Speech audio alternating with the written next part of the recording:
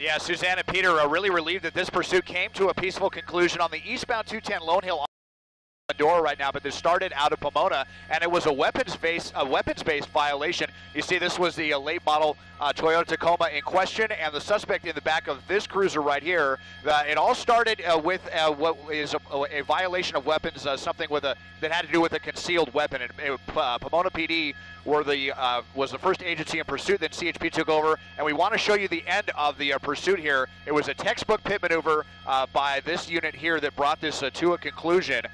We were all definitely holding our breath because it was suspected that he had a handgun in the car. Fortunately, he did surrender peacefully without incident here, and you can see the officers here from Pomona PD now searching the vehicle for other evidence, maybe for illegal substances or whatever else may have been in the car. But it was over. CHP did not hesitate to do the pit maneuver at the very first opportunity, and now just an investigation taking place here in Glendora. Live in Sky 2 overhead, I'm Desmond Shaw. Peter and Suzanne, send it back to you now in the studio. Thank you, Desmond. Now to our other top story. Along the Colorado River, a search from the air, on the ground, and in the water for 4 people who were missing after a terrible boating accident. 10 people were hurt in the accident near Lake Havasu. 2 are in serious condition. CBS2's Lori Perez is live in the newsroom with more on the boating accident. Lori.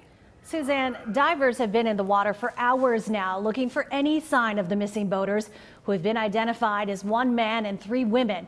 Though deputies are at this point considering it a potential drowning, at a news conference just a few hours ago, the Mojave County Sheriff said a land search continues on the chance they made it to shore. The crash happened last night north of Lake Havasu near Mowabi Regional Park at the California-Arizona border. The sheriff says this is always a busy holiday weekend with lots of traffic on the river. And in this case, that meant eyewitnesses who called 911 describing a horrible scene. 2 boats hit head on about 50 miles per hour in the river near the Topak restaurant. 12 people in the water near Pirate Cove Resort. They're reporting heavy debris field and victims scattered on various vessels. Let's go ahead and upgrade to an MCI. Officials say a Hallet boat carrying 10 people crashed head-on into a sleek craft boat carrying 6 people. All 16 people were tossed into the water. 10 were injured. 2 are in serious condition after being taken to local hospitals. The Mojave County Sheriff says this crash should serve as a tragic lesson to other boaters. Unfortunately, it is all too common that we have accidents on the Colorado River, and unfortunately, in this case, a prime example, no one was wearing life jackets. It's not mandated that they do so, but we certainly encourage folks to do that.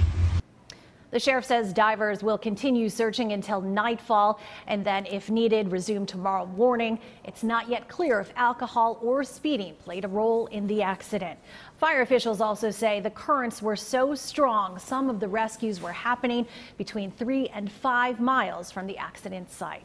Peter, back to you. All right, Lori, thanks. And a lot of people will be heading out onto the water for the Labor Day holiday tomorrow. CBS2 meteorologist Amber Lee joins us live in studio with our first forecast. Hey, Amber. Hi, Peter. So we've been tracking the slightly cooler than normal conditions for the last few days. Today, we topped out finally in the upper 70s. We haven't seen temperatures in the upper 70s for downtown LA since July 2nd, so about 2 months ago. Normally, we should be about 85 degrees. Sun going down tonight.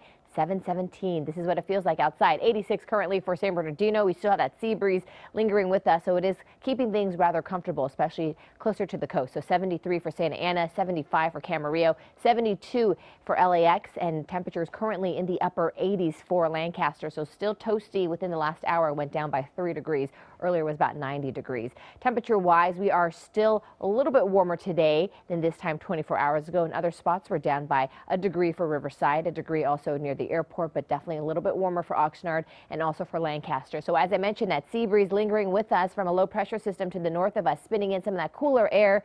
I'll let you know when things will actually start to warm right back up again. Back to you. Thank you, Amber. An accused predator has been arrested. Police say he sexually assaulted a woman and a teenage girl in a span of 2 hours. One was attacked while she was walking home. The other was at a Lakewood High School restroom. CBS 2's Adriana Weingold has details of this investigation. Deputies were able to capture 19-year-old Joshua Cooper after he was caught on security cameras running away from Lakewood High School. Now they are concerned that there could be more victims. Concern in Lakewood and Bellflower after sheriff's investigators say 19-year-old Joshua Cooper attacked two women in broad daylight just a couple of hours apart. Captain Carlos Marquez is with the Sheriff's Special Victims Bureau. It is concerning that he did it all within an hour and a half of each other. So hopefully we have put this to an end at this point. Captain Marquez says on Friday morning at around 10, the first victim, a 29-year-old woman, was walking on Palm Street in Bellflower when the suspect attacked her from behind, sexually assaulted her, took her cell phone, and then ran. Just a couple hours later at Lakewood High School, investigators say a 14-year-old student was using the restroom when she was sexually assaulted by the same suspect. In both situations, the victims did try to defend themselves. However, in both situations, other people came into the suspect's knowledge or scared the suspect away. Investigators say Lakewood High School is a secure campus and the suspect jumped a fence to get in. Christy Emery has 4 special needs children. 2 of them attend Lakewood High School. Emery says the student who was sexually assaulted is hard of hearing. She's outraged by the assault and scared for her own children's safety. I mean, it's very difficult being a special needs parent because you're trusting your child's life to these people every day. And a lot of our kids, have communication disorders and they can't tell us what happened. So, I mean, it's really scary. Investigators say they believe there could be more victims. They're asking anyone with information to contact them. Cooper was booked for assault with intent to commit rape, robbery, and attempted rape. He is expected in court later this week. In Lakewood, Adriana Weingold, CBS 2 News. One man is dead and another is recovering after gunfire erupted at a late-night house party. The deadly shooting happened along Tyler Street near the 210 freeway in Sylmar. CBS 2's Brittany Hopper is live at the LAPD station in Mission Hills with the latest. Brittany. And Peter, police say that they are still investigating the shooting and that the gunmen are still out there. They are still on the loose. Let's go to some video taken earlier. Now, police say a house party was happening around 1 a.m. with family and friends when 4 suspects walked into the party and shot 2 people. One victim, identified as 19-year-old Pedro Hernandez, died on scene. Now, the other victim was treated and released from the hospital. Police say they do believe that the 4 suspects are gang members, but they don't believe anyone at the party are involved in a gang.